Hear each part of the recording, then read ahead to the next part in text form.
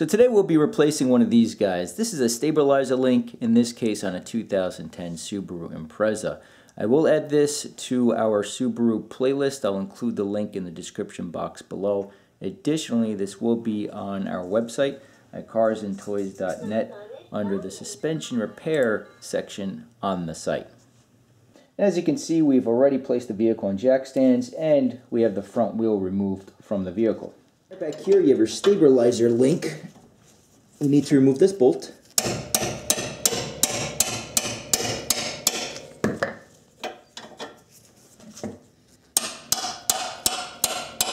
See how the threads are moving with the bolt. What you have to do, you need to get a 3/16 of an inch bit. You place it at the end, or on the end. Okay. And this other end is a 1/4 inch. And let me put the camera down so you guys can see this.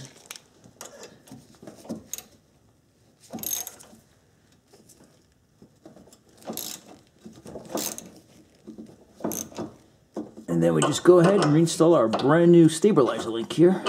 Let's try the bottom first.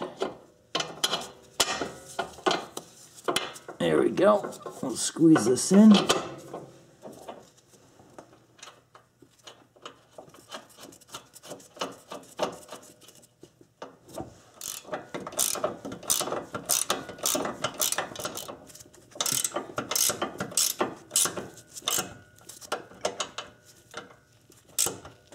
And then for extra leverage, I'll get a long wrench.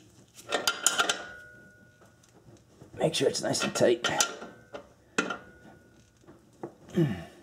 Once you get to a certain point of tightening this bolt, this stud will stop moving. So that's your chance to really get it nice and tight.